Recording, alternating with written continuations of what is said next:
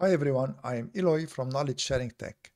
In this video, I want to show you the easiest way to prepare a Windows 11 ISO file so that you can use this ISO file to install Windows 11 as a virtual machine in VirtualBox, and also this ISO file will work to install Windows 11 as a virtual machine in VMware Workstation Player.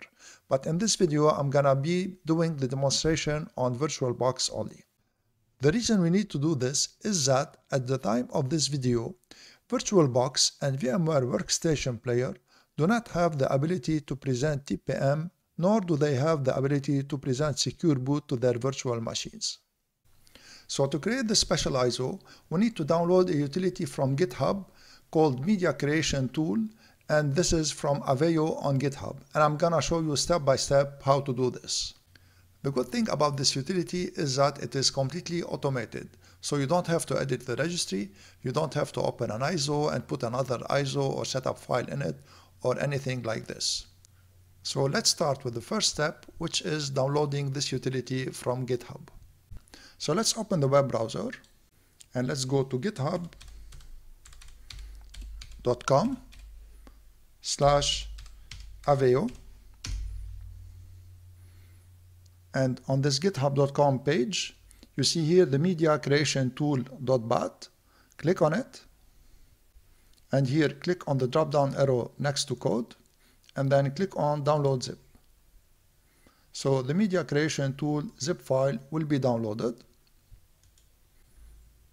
So now that the file is downloaded, let's close the browser. And let's go to the downloads folder or to the folder where you downloaded the file.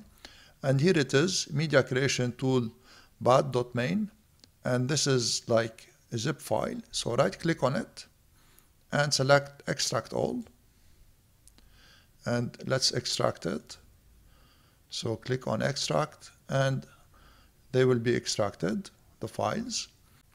So now after the file is being extracted, I want to test it to see if it is safe. So I have McAfee here on my PC. So I'm going to right click on it and then click on scan. And you notice that there are no viruses in the file. So now go to the folder, to the extracted folder here, double click on it to open it, and double click to open it until you arrive to this folder here. And you see you have the Media Creation Tool batch file. Simply double click on it.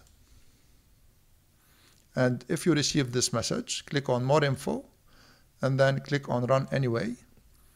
Windows prompts you for this because this is a batch file and it is not signed. So let me minimize Explorer.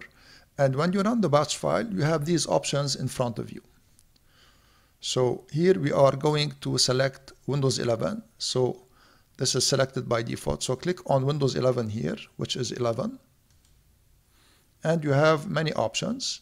The option that is of interest to us here is to make an ISO file. So I'm going to click on Make ISO File and click Yes if prompted. And you notice the program starts. It will download now the Media Creation Tool from Microsoft site. As you see, it is downloading from Microsoft.com, so it is legitimate. And this is here also from Microsoft.com. And this is the Media Creation Tool. So it gets downloaded. And here everything is automated. As you see, I didn't click on anything.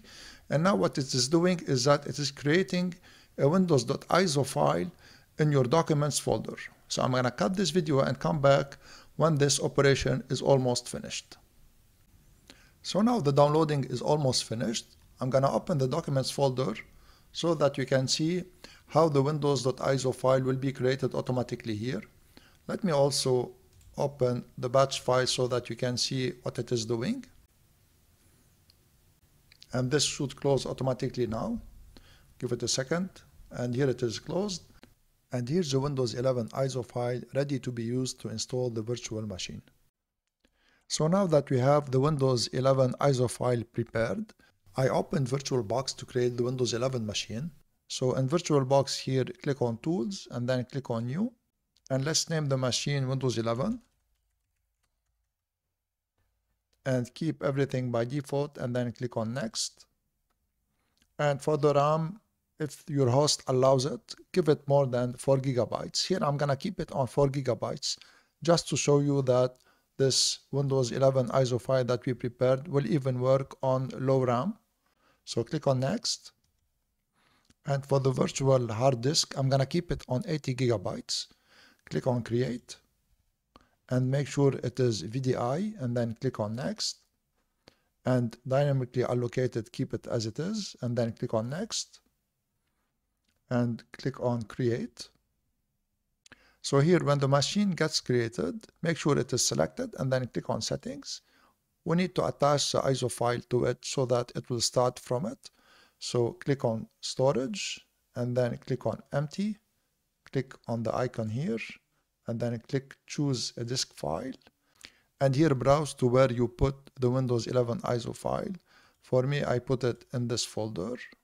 So select it and then click on open. And here, let's see also the system. You see it has 4 gigabytes of RAM, and for processor, it has 2 virtual CPUs, which is okay for now. This is only to test the machine. So now click on OK. And we need to start the machine. So make sure it is selected once again, and then click on start.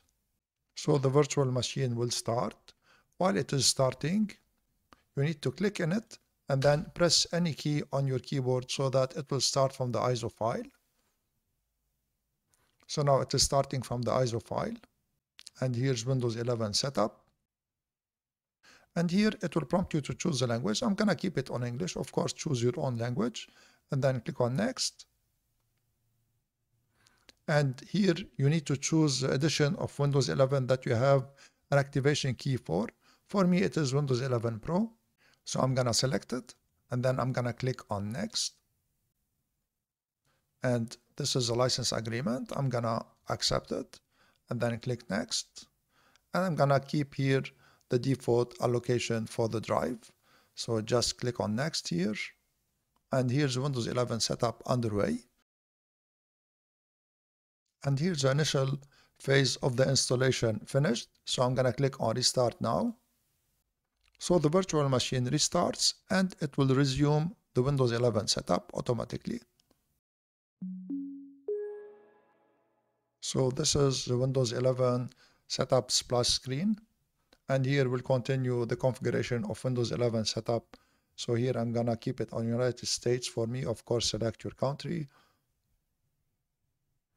And then for the keyboard, it is US for me. Yes, I'm not gonna add another keyboard. So click on skip. So now the setup will continue. It will ask you to name your device. I'm gonna name it KST VBox. Click next. And here it will ask you to put a name. So who will be using this device? So it is KST for me. Click on next. And here you need to put a password. So I'm gonna put a password. Next. Confirm the password. Next. And it will ask you here for security questions. So let's put them very quickly.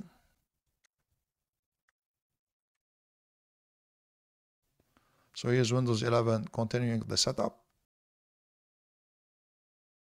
And here's Windows 11 installed. We still have one last step, which is installing the guest machine additions so that Windows 11 will integrate fully with VirtualBox.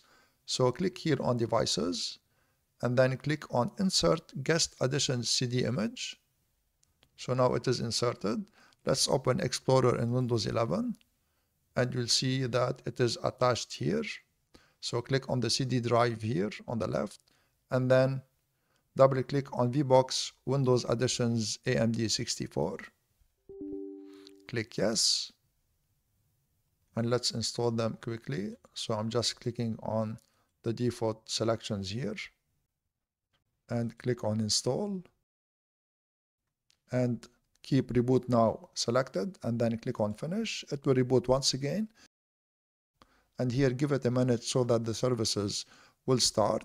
And now if you put it, for instance, full screen like this, it will resize because we installed the VirtualBox virtual machine additions. So that was it for the installation of Windows 11 as a virtual machine on VirtualBox. Don't forget that the instructions that I showed you can also apply to VMware Workstation Player.